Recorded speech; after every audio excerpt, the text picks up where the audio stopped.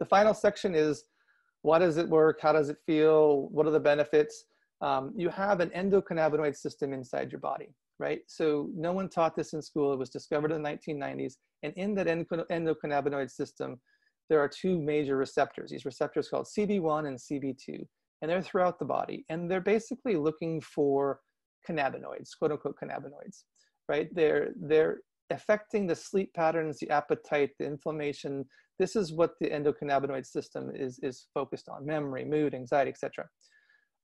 And what you want to do is you want to get that body into homeostasis or balance. And so naturally producing cannabinoids, quote unquote cannabinoids, and different things that are inside the body are attaching to those receptors, and you're feeling good, you're feeling in balance, everything's great. When you're out of balance, or your endocannabinoid system is not necessarily in homeostasis, you could manifest yourself into those things of sleep issues, inflammation, mood, etc. And if you're not producing that internally to your body, you can supply your body with what's called a phytocannabinoid, phyto meaning plant-based, or a plant cannabinoid, which is what we're producing in our full spectrum oils. We're producing those cannabinoids to come in there and help the body get back into homeostasis. When the body's back in homeostasis, it can actually help fight those other things that you're manifesting into, again, sleep and memory loss, anxiety, blah, blah, blah. That's kind of how this works. So endocannabinoid system is why it works. CBD in and of itself doesn't cure anxiety. CBD in and of itself doesn't. What it does is it brings the body into the homeostasis, then homeostasis allows the body to take care of what it needs to take care of.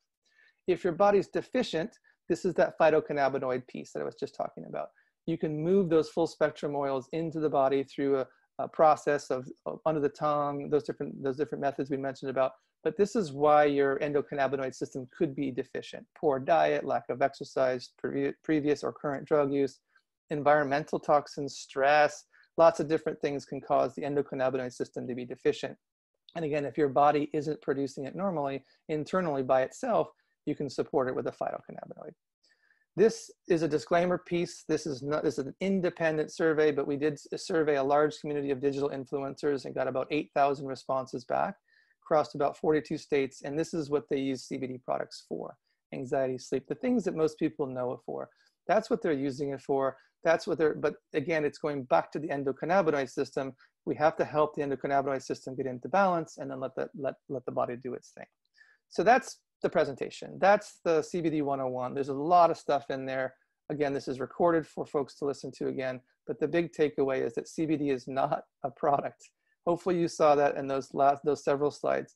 CBD is a category of products with quality and potency variations, right? You need to understand what you're putting in your body. You need to understand, take the tests, get those, call up the customer service, get the test results, dig in, figure this stuff out. Make sure the brand is actually focused on return policies. Look at all the different pieces. Make sure the brand actually has product liability insurance. You're putting this in your body, especially for doctors and different things.